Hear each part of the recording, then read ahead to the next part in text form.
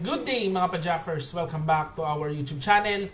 Ngayon po titignan natin yung naging critical game sa pagitan ni na Super Grandmaster GIRI and Super Grandmaster Alexander GRISCHUK.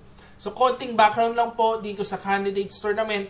Leading na po si Ian Nepomniachtchi and si GIRI naghahabol dito. Kaya nasa must-win situation siya, kaso with the black pieces. So titignan natin kung anong nangyari sa laban niya kay GRISCHUK.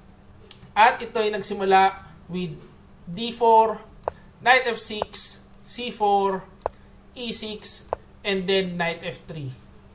So ito yung tinatawag na Queen's Indian Defense, kung saan ang ginamit ng variation ni GRISCHUK is yung G3 variation. Ayan, so ito po yung napakakunat na panlaban sa Queen's Indian. So Bishop E7, Bishop G2, normal development lang, Bishop B4 check, and then pagka Bishop D2, nag C5. Ayan, so ito po yung tinatawag na Capablanca variation. So kinapture, capture, and then castling, Knight BD2, D6, and Queen B3. So pagka Queen B3, atakado yung pawn sa B4, A5 persado, and then pagka A3, nag Knight A6. So dito kung mapapansin natin, hindi po pwedeng capturein yung pawn sa A3 kasi pag kinain mo yan, kakapture ng pawn o open po yung file sa B file patungo sa B6. So may tama na po kagad yung weakness dito. Kaya ang kailangan mangyari, Knight A6 lang, maintain lang ang tension sa pagitan ng dalawang pawn. Hindi pwedeng kumain ng black sa A3 and hindi rin pwedeng kumain ng white kasi pag kinain mo na yan, magkaka-outpost yung knight. So ano lang sila dyan, nakaabang lang sila parehas dyan. So Rook FD1 lang, ito po yung main line. Queen E7, and then pagka Knight E1, Bishop takes G2, tapos nag King takes G2. So ito pong King takes G2, isa itong novelty base sa aking database, kasi kadalasan ang ginagawa, Knight takes G2. Ayan, pero kung iisipin mabuti, ito po very logical itong King takes G2. Kasi kaya ka nga nag Knight E1 ay para pumunta sa C2, i-pressure yung B4, at ngayon pag na-pressure na yung B4, mapepersa na siyang kumain dito, tapos pagkakain, open file sa B file, tatamaan ang pawn sa B6. So ito po, very logical na novelty na ginawa ni Alexander GRISCHUK. Kaya dito, nung nakita ko yung King takes dito, alam ko medyo tagilid na kagad si GIRI kasi malamang preparasyon ni GRISCHUK itong variation na to. At yan din po ang sabi niya sa kanyang interview pagkatapos niya manalo. Napag-aralan na daw po nila itong question na to with the former world champion Vishwanathan Anand. So dito nag H5 si GIRI kasi makikita natin dito nasa must-win situation siya kaya tumitira siya ng mala alpha 0. No? So pagka H5, ang kadalasan idea niyan, mag-H4. Tapos gagawa ng king side attack. So nag-Knight C2 lang, hindi pinansin. So pressure sa B4, kaya na-persa kumapture, capture, and ayan na. Na-open file na yung B file, kontrolado ng white. So nag-Rook B8, E4, E5, and then Queen D3. So once again, makikita natin, nakaabang lang yung dalawang pawn. So bawal po kumain parehas na side. So yung white hindi po capture kasi halimbawa pag kumapture ka, o-open yung C5 square para sa knight. So pagka-capture dyan, may Knight C5, tapos meron kang dalawang pawn na pwedeng targetin ng black. Kapag naman, halimbawa pagka Queen D3, itim ang kakapture sa D4, merong Knight takes D4, papasok yung knight papuntang F5 or B5, magkakaroon ng outpost ang puti dito sa dalawang square. Kaya dito makikita natin parehas lang pong nag-abangan. So ang nangyari, nag-Knight C7, Rook A-B1, and then Knight E6. Rook B5, so, idea po ng Rook B5 dito is binibigyan lang niya ng pressure yung E5 pawn para mapersa yung itim na capturein yung D4. At pag kinapture yan, once again, papasok yung knight, magkakaroon ng outpost sa F5 or sa D5 or sa B5 na pwede niyang bahayan. Pero dito hindi kinapture ni Giri. Nag Rook FE8 lang. And then pagka H4, dito na po yung critical variation na sabi ni Alexander GRISCHUK sa kanyang interview, kailangan nang gawin ni Anish Giri yung Knight C7. Ayan, so pagka Knight C7, magro-Rook B2, and then pagka Knight E6, magbabalik-balikan na daw sila dito. Yan daw ang game plan ni GRISCHUK. Kapag gusto lang ni Anish Giri ng tabla, papayag sa tabla. Pero kapag magpipilit si Giri, papasok sa medyo dehado na posisyon, talagang pipilitin niya daw. Kaso si Giri po dito ayaw po sa tabla kasi nga naghahabol. Ang ginawa, nag-G6. Medyo nagkaroon ng weakening sa kingside pawn structure si Giri. So nag-F3 dito, and then pagka Knight D7, dito na po ng problema si Giri. Hindi niya napansin yung Knight F1, Knight E3, and then Knight D5 na idea. So pag yan po dito, medyo tagilid na si Giri dito. So pagka-capture, balik lang po natin. So instead po ng Knight D7, ang sabi ni Anish Giri, dapat daw mas maganda Queen C7 lang. Yan naman po yung sabi niya sa kanyang interview na medyo malungkot po siya. Pre-pressurein lang yung pawn sa C4. Ayan, para hindi makaikot yung knight, pero base dun sa engine ko, pwede pa rin daw umikot.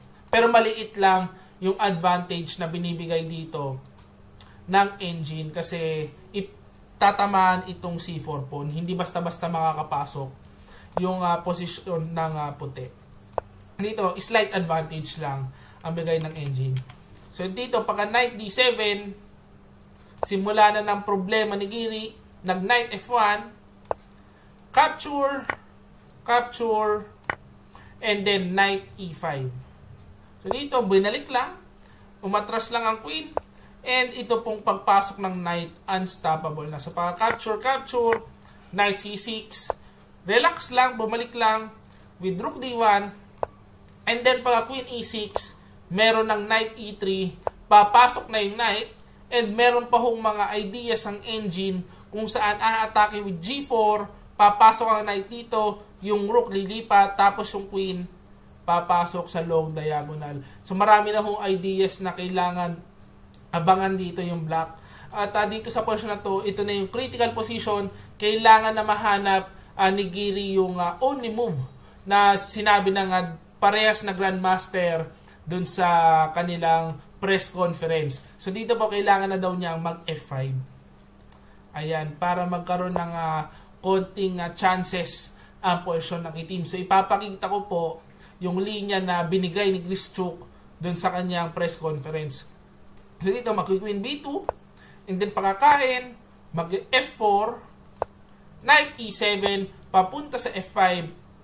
So dito ka-capture, capture, capture, and then pagka Knight F5, magkakaroon ng counterplay ang itim. So ka-capture dito, kain, kain, and then pagka E3, check, capture, capture, E2, Rook E1, and then Rook E3, may chance na tumabla yung itim. So kailangan na kasi ng counterplay with F5, hindi pa pwedeng yung pababayaan mo lang yung white na makuha niya yung gusto niya. So yung F5 na yan, nakapin yung knight dyan, kaya hindi po pwedeng capturein.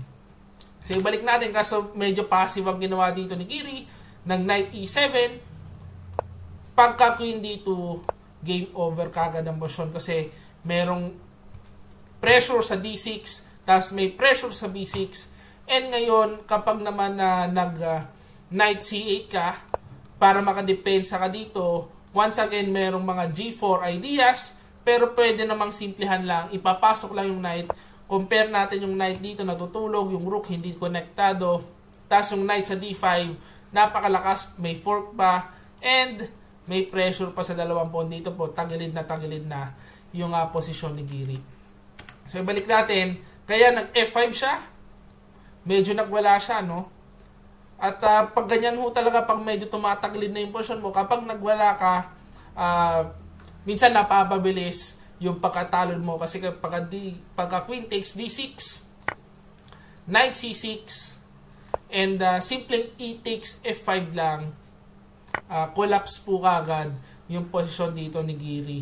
Kasi pagkakain ng knight, merong check. Ito po yung linya na pinakita ni GRISCHUK sa kanyang press conference. Pagka-check King F8, F6, and then pagka-check dito, King H3 lang. So, threatening mate dito. Pagka-check, G4, kain, King G3, and dito ang sabi niya, pwede ka nang mamate with Rook H5 or Rook G5. Pwede rin sa check. Marami na humati talaga for white. So, yan po yung analysis ni GRISCHUK. So, ibalik natin. Kaso nag-E takes F5 at dito po sinimplihan na lang ni GRISCHUK. Pinalit ang queen, kain. And then knight takes F5. Makikita natin 2 pawns down ang itim. Tapos marami pang weaknesses. So, weak po yung H5, weak po yung B6. Talagang hopeless position na po. So, syempre, tinuloy pa rin ni GIRI na konti. Nag-knight E5. Rook D6, sinimplihan lang. Ipapalit lang yung rook. So, nag-rook E8, rook D4, depensa sa C4, knight C6, rook D2, rook BD8, and then capture, rook D5. Dito po, wala nang counterplay at all yung itim. And then pagkakain, knight E5, and then knight D6 para hindi makapag-pass pawn. Wala na hong chance yung portion niya. So pagka King F8 dito, nilalaro na lang ng konti, pero talagang alam na yung resulta kasi ang dami pa hong pawn ng puti. So King F2, King E7, knight B5, King F6, King E3, King F5, knight D6 check, King F6, King E4, knight D7, King D4, King E7, knight B5, King F6, knight C3, King F5, knight E4, King G6, and then pagka G4, B5, knight C5. Dito po resign na si Anish Giri. So yan po pagkatalo ni Anish Giri kay Alexander GRISCHUK na nanggugulo lang daw. Sabi niya po sa kanyang interview na nagulo lang niya yung tournament ni GIRI. Nag-champion na po si Ian Nepomniachtchi kahit meron pang last round. So kahit matalo pa si Nepo sa last round at manalo si GIRI ay wala na pong habol kasi winner over the other ang tiebreak at tinalo po ni Nepo si GIRI noong round 1 ng tournament. So ang magiging World Championship Challenger natin ay si Ian Nepomniachtchi at yan po magaganap sa November and December ng 2021. So yan po very exciting. Titingnan natin kung mare-retain ba ni Magnus Carlsen ang kanyang World Championship title or madedethrone na siya ni Nepo. So hopefully na-enjoy nyo po itong video na ito. Kung na-enjoy nyo, please like this video and subscribe to our channel. So as per usual, see you again next video. Bye-bye.